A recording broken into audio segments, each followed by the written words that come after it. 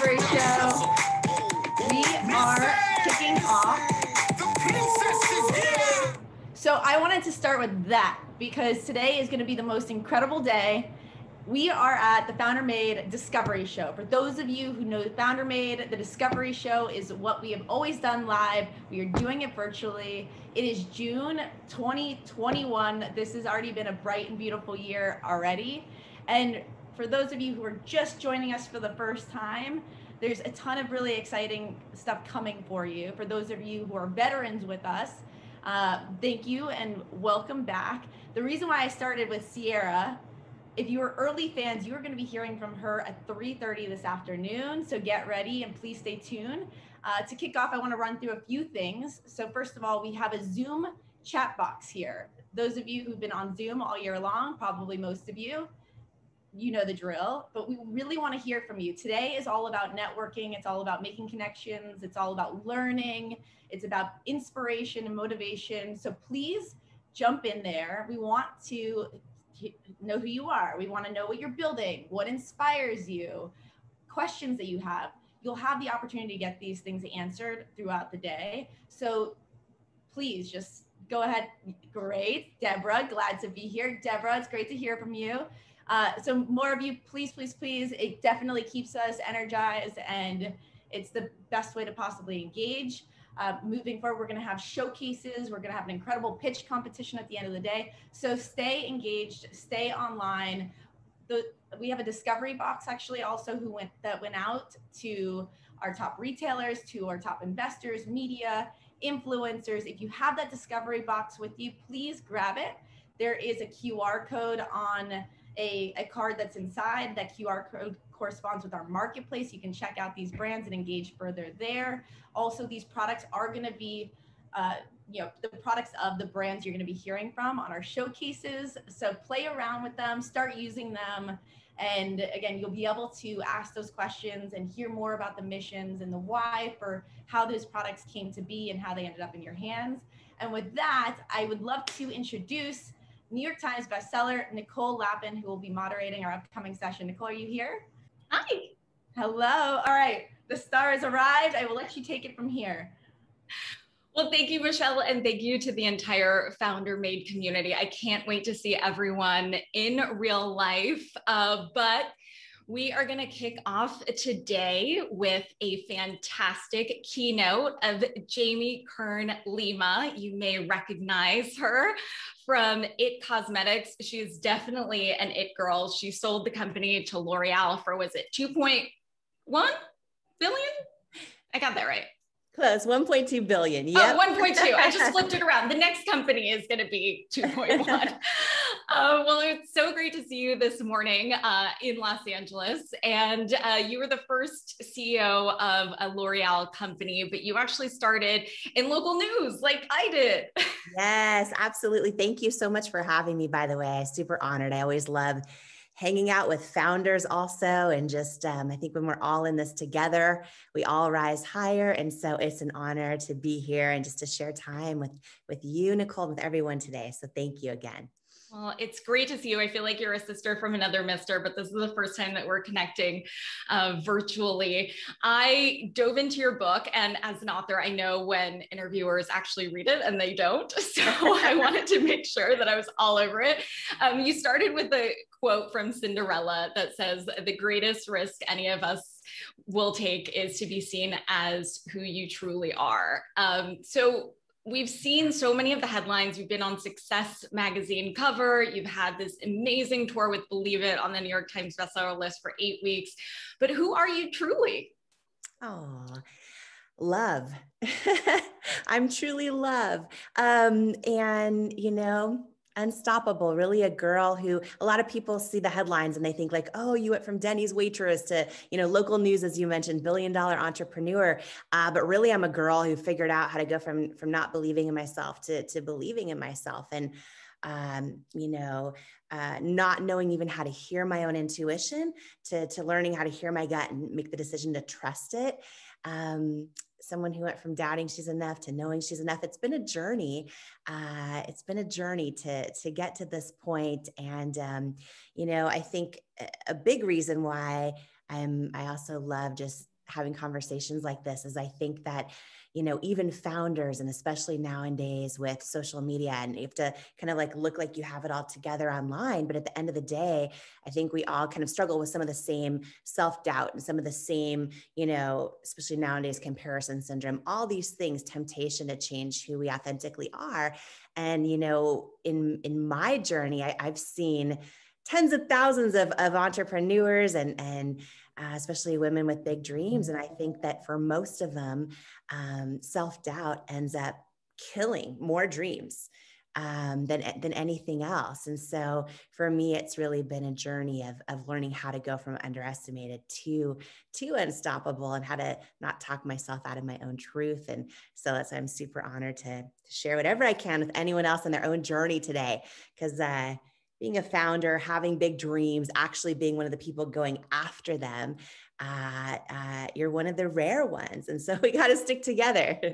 We do. And, you know, as we're trying to dig into how all of the founders are really made, it's so nice to hear you be so vulnerable and, you know, talk about some of the struggles that you've had with anxiety, with self-doubt. We've all been there. The biggest enemy is between our ears, imposter syndrome. I still struggle with that. I don't think it ever goes away. You talk about body doubt and God doubt. I have never heard God doubt, though. What is that? Yeah, you know, I think my whole journey really is figuring all of that out. And I think, you know, for me, I know a lot of people, you know, when I built It Cosmetics, right, we started in our living room, and my whole journey was just filled with no's. Sometimes you'll see a founder launch an idea or a product or whatever, and it will get hot right away. And that wasn't my experience.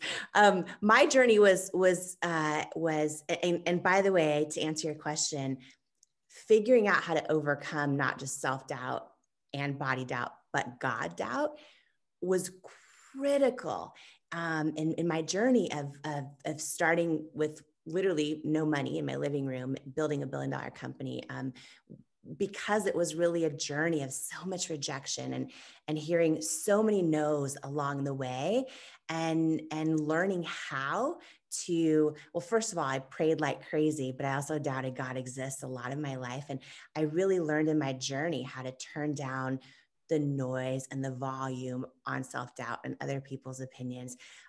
For me, when I pray and I just get this gut feeling, like I think I've never heard God talk, but for me, in my own personal faith, I believe, you know, God talks to me through my intuition. I think when I get a really strong gut feeling, I've learned to trust it. And for me, it's really been a big journey of keeping my faith bigger than my fear. And, you know, so, you know, I go there, like in my new book, Believe It, I go there. When I built a company of over 1,000 employees, you have to be so professional and respectful. And I intentionally hired teams of every different faith, of no faith, of, you know, I believe that not just our teams, but our boardrooms should look like our customers do. And our customers at Cosmetics are every person, every age and shape and skin tone and gender identity and faith and background. And so I really intentionally hired a team that way. And so my personal faith wasn't something I talked openly about very much in the whole journey. And so, but I think for me, it's like the espresso inside the latte. It's like, if you don't have it, it's not the same in my journey. So yeah, I talk about that really openly a lot, Nicole. And I think that I really think it's important we share like the real stories behind the stories if we're ever going to really grow together. And, you know, I was raised going to church every Sunday, but I didn't connect with faith. I would just sit through church and scan the pews looking for cute boys, like counting down the minutes until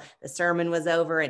And so most of my life, while I was in a family that had faith, I would pray, but the truth is I would kind of like doubt that God was real. And one of the stories I talk about in the book is the journey of God doubt. And there was a moment in my life where I was having a really tough time. It was actually in news. I was in news at the time.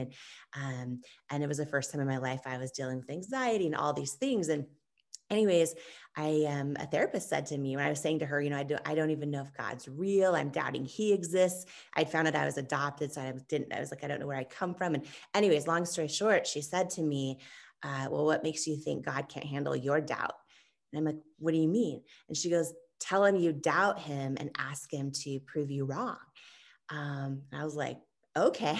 So this started like a decade-long journey of every time I'd be praying for a friend's health or something.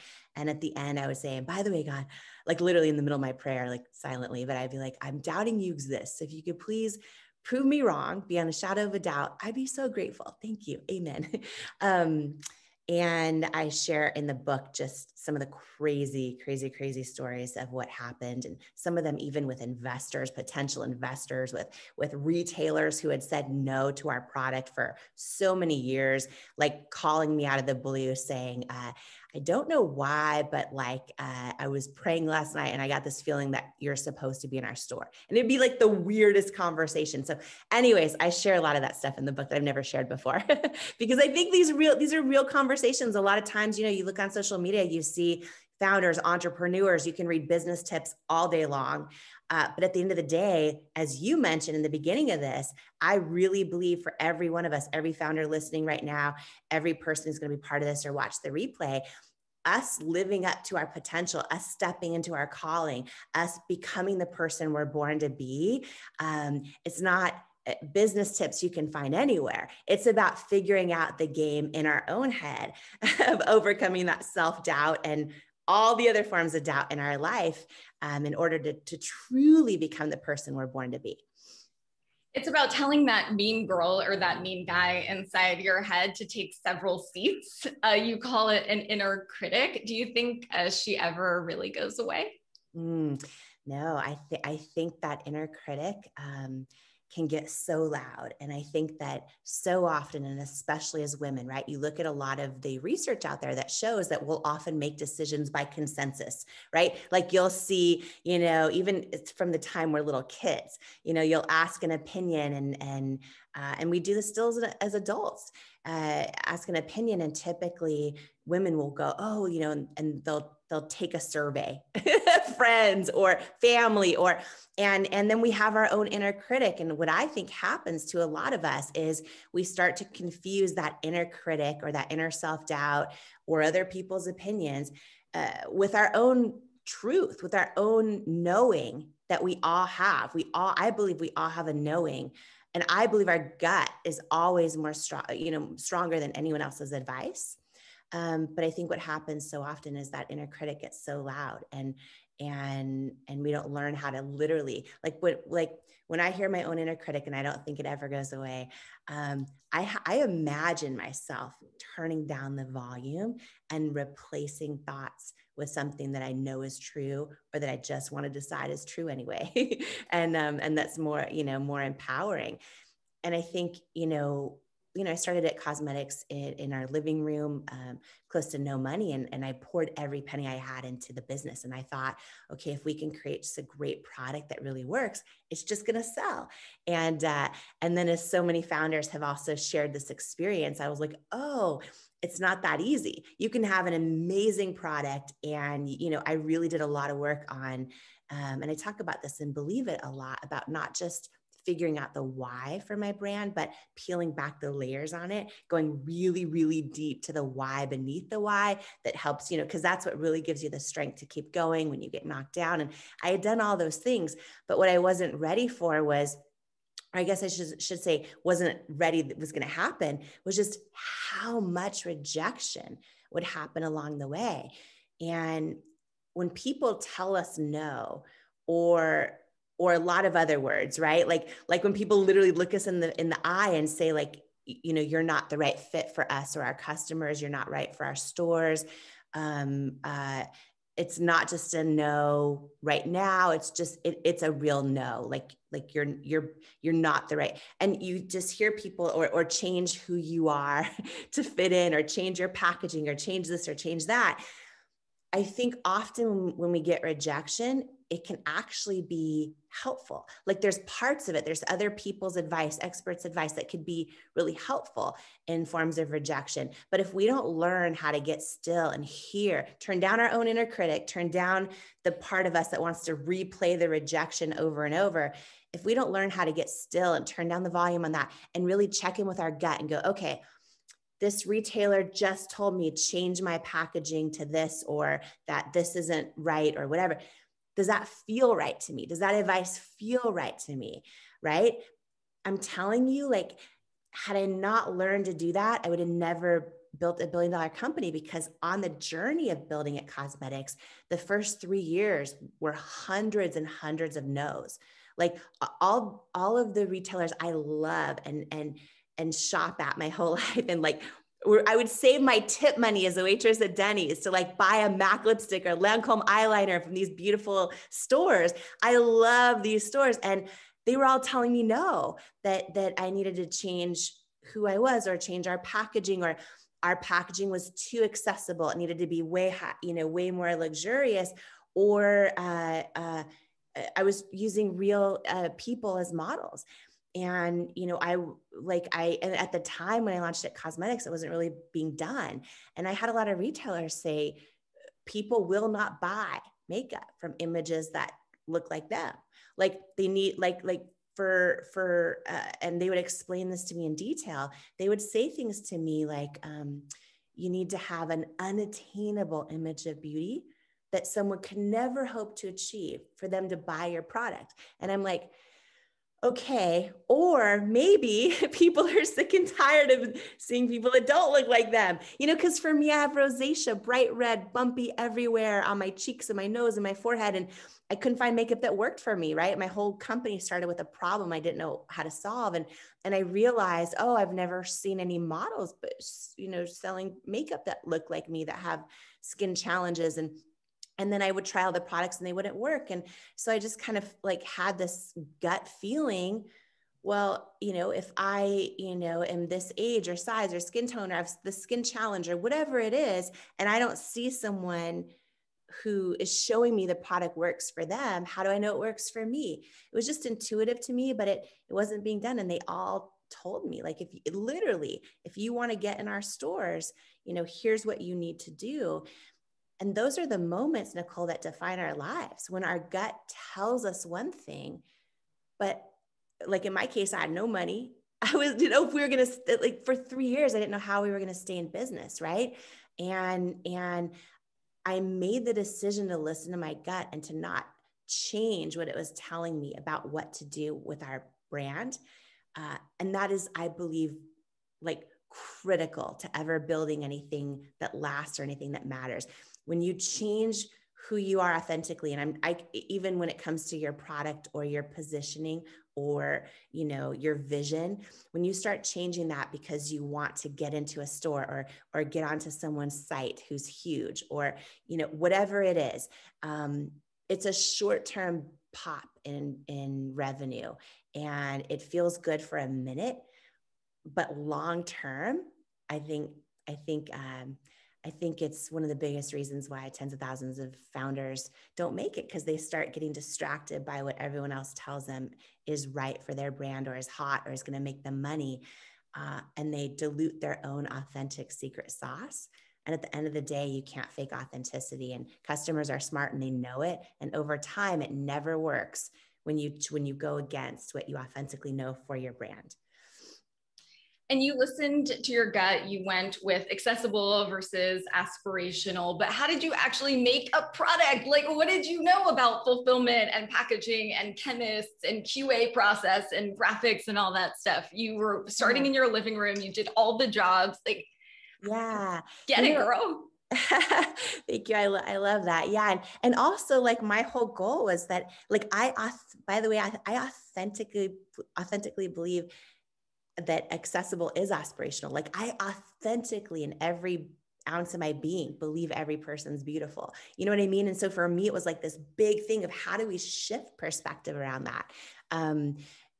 When I grew up and I would see beauty ads, I love them, but they also made me like doubt I was enough, right? I loved these commercials I saw and I always wanted to look like them. And, you know, but what I realized is that, you know, if we could shift perspective to this idea that I believe that every person's beautiful, like you can help, first of all, heal a lot of people, but also from a lot of not enoughness.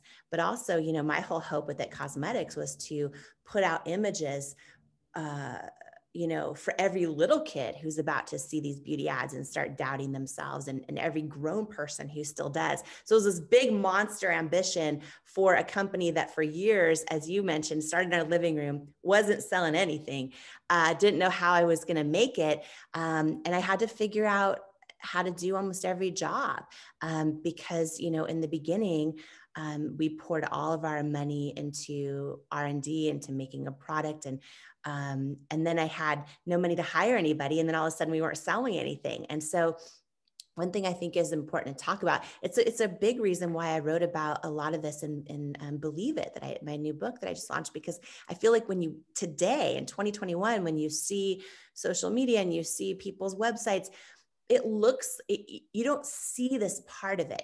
And when you're a founder and you're sitting there going, I can't afford to hire more people, and I don't, like, sometimes you feel alone in your own struggles, or like you're the only one, or like you're failing, or like you're not going to make it. And, you know, I think that sharing these stories behind the stories is really important. So yeah, I mean, we were in our living room and, you know, couldn't afford to hire people. So my husband bought, this is so old school, but he bought this, because you have to figure out how to do every job the best you know how.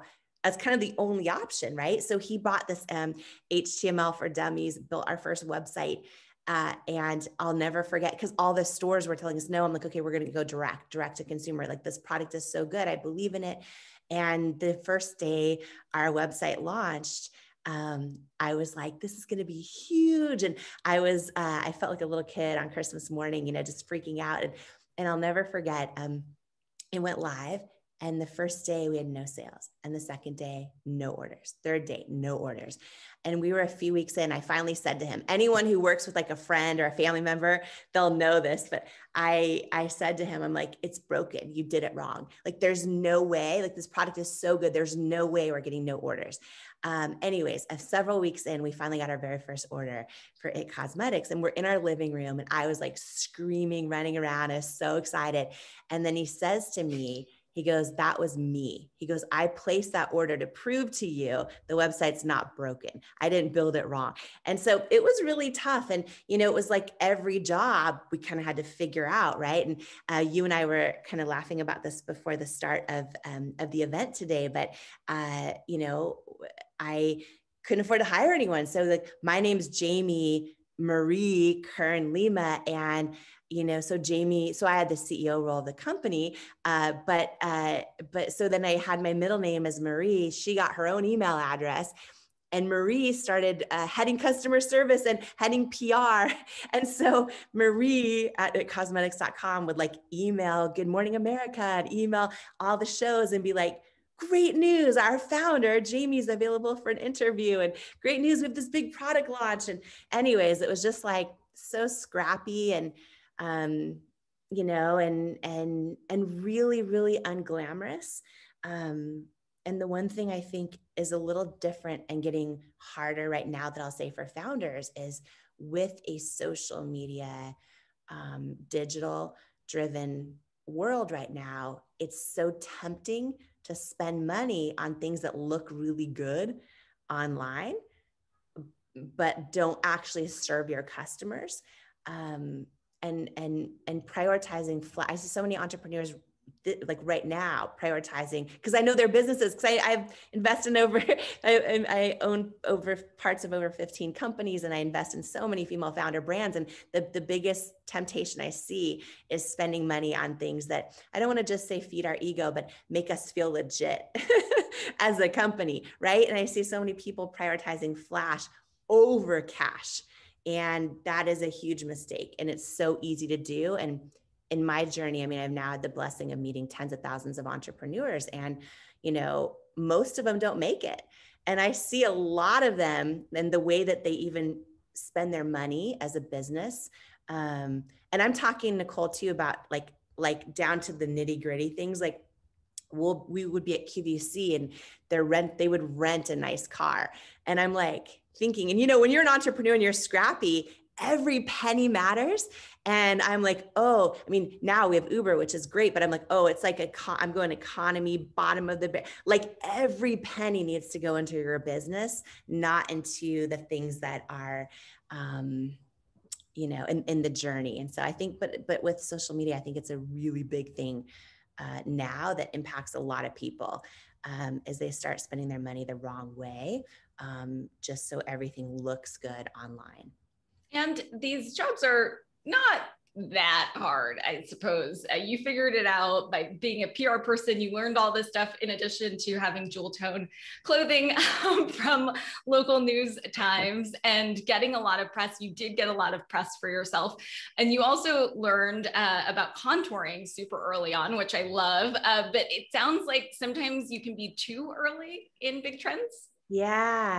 Yeah, absolutely. It's such a funny story. And a lot of people probably remember the big contouring boom that started with the palettes and some celebrities getting into it. And, I had, my weight always fluctuated and I was always getting in trouble for gaining weight back in the days when I was a news anchor, and I learned to contour so good. I learned to contour. And so, yeah, we launched contouring palettes for face and body. It was some of our first products. And they didn't sell, like literally didn't sell. And they were so innovative. I'm so proud of them. Didn't sell at all. And a couple of years later, some of the much bigger brands at the time actually knocked off our products exactly, like the exact colors, the exact palette, the exact design. And they had huge market share and they hit at the right time. So yeah, sometimes timing, just being first isn't always optimal. I think it's UFC fighter Conor McGregor, and I do not watch UFC, but he has a quote that I talk about in my book where he says, precision beats power and timing beats speed. And it's a really good quote. And it's really, I talk a lot and believe it in the book about how I built $1 billion company from nothing. And this idea of precision beats power, right? Because the beauty industry, like so many industries, is an industry of giants. And to enter it and to kind of like pass all of them takes a really different focus. And I think it's not always about being the biggest company. It's not always being about the first to market. I think it's about really doing it authentically and not wavering with your secret sauce and learning how to trust your gut over anyone else's advice. And I know we're almost out of time. I could talk to you forever, but just really quickly, I know that timing is so important. And this is something that comes up a lot in Founder Made about taking outside money. You're really close to taking an outside investment. Can you tell us that story and why you're happy you didn't? Yeah, our journey with investors was wild. We were a few years into the business. I didn't know how we were going to make it. We got down to under $1,000 in our bank account, personal and company combined. And we got an inbound interest from a huge private equity company. And I was so excited, Nicole. I thought like, oh my gosh, this is going to be life-changing. If, because this was a private equity firm that was really well known for investing in unknown companies and making them household names and consumer products. And so we started doing meetings with them and they loved our product. And we got to we did the diligence phase and several meetings. I'll cut the story short. I talk more about it and believe it in the book, but we got to the final meeting and the head guy, so we flew up in person for it, and the head investor said, congratulations, we really, really believe in your product. And he was in person about 3 feet from me. And he says, but it's a no, we're going to pass on investing in IT Cosmetics. And I was like devastated because I thought, oh my gosh, I don't want to go bankrupt. And maybe he could, if they said yes, maybe they could help get us in all these stores. And he said, it's a no, we're going to pass. And I said, can you tell me why? Because, feedback is a gift usually. And I'll never forget, he was 3 feet from me and he says, do you want me to be really honest with you? And I was like, yes, please. And he says, I just don't think women will buy makeup from someone who looks like you with your body and your weight. And I remember in this moment, like the words kind of, I remember his mouth moving. I remember feeling his breath actually, but I remember him saying, I just don't think women will buy makeup from someone who looks like you with your body and your weight. And first of all, a lifetime of body doubt, self-doubt, like flooded my body. I mean, later I went in my car and cried, but in that moment, I'll never forget this. When he was saying those words to me, like I got this feeling in my gut, deep in my gut that said, he's wrong. Like I felt it, right? And the next several years, I didn't talk to him. I didn't see him or interact with him again for 6 years, but over the next 6 years. And I think, first of all of us go through experiences like this in life where someone literally looks us in the eye and tells us we're not enough or change who we are to make it. And, you know, over the next 6 years, there were so many times where his words would come in my head. I would literally have to imagine myself turning down the volume on him, right? Like I was talking about earlier. And that feeling I had, that gut feeling that said he's wrong, I would turn the volume up on that in my own mind. I would give that space in my own mind and I would trust it. I would trust that he was wrong. And, you know, on the journey, there were a lot of other people that were amazing. And we did take on private equity a few years later. And that was an amazing experience, like amazing experience with TSG, TSG Consumer Partners. They're like great friends now in our personal life. You know, I mean, it was such a good experience, but 6 years later, just to wrap this up, when the day we sold to L'Oreal, so L'Oreal bought It Cosmetics and made the decision, because they're a public company, to announce the purchase price. So it was all over the press that day and the homepage of the Wall Street Journal. And it was like, It Cosmetics sells for $1.2 billion cash. And I heard from that investor, and I hadn't heard from him in 6 years. And he said, congratulations on the L'Oreal deal. I was wrong. And I would have learned, by the way, it would have been the most successful investment in his firm's history. But just to end on this note, I talk about this idea in the book that I think, you know, and this is no matter what faith someone has, but there's a famous saying that rejection is God's protection. Or some people say rejection is the universe's protection. And it's like, I wanted him to invest so bad at the time, but had he said yes, I was so desperate, Nicole. I didn't know how we're going to stay in business. I probably would have given him the majority of the company for almost no money. And so because he said no, by the time we sold for $1.2 billion cash, we were still the largest shareholders. And I was like, thank God he didn't believe in me. Like, thank God he rejected me. And I didn't change who I was. I didn't try to go, oh, I need to get all skinny to sell. I would tell myself things like, well, you know, if Oprah had changed her weight, would she had been more successful? No, right? Like I start looking into all my mentors and icons, and I'm like, no, you can't change who you are authentically. So yeah, investing has been a really wild ride, and you encounter so many forms of rejection in it. I'm glad we did it in the long run. But it was quite a journey. Quite a journey indeed. It's such a great story. My blood is boiling thinking about that man. I just want to punch him in the face. But he did apologize. So I hate him just a little bit less. But I love the fact that you were laughing all the way to the bank because you believed it. You're such an it girl. And this is such a great way to start the day. Several shots of espresso in all of our motivation lattes this morning. Cheers. Thank you so much. Thank you for having me too. It's such an honor, and founders are my people. So I'm honored to be here with everyone and just excited to cheer everyone on in their journeys too. Ladies, thank you so much. Jamie, your story was an absolute inspiration. As Nicole said, my blood was boiling and my heart is still pounding just having heard every part of that. So thank you so much, Nicole. Thank you for leading us through such a great session. That was so huge. As a member of the Founder Made leadership team, having been in the trenches of building Founder Made from the ground up, everything that session stands for so resonates. But one key takeaway from me was faith over fear. And I wrote this down: faith over fear by connecting with your intuition and fighting the urge to listen to everyone else versus killing the energy and vision that makes your brand authentic is so, so important. I love that. I mean, there's so many key takeaways and nuggets, but thank you again.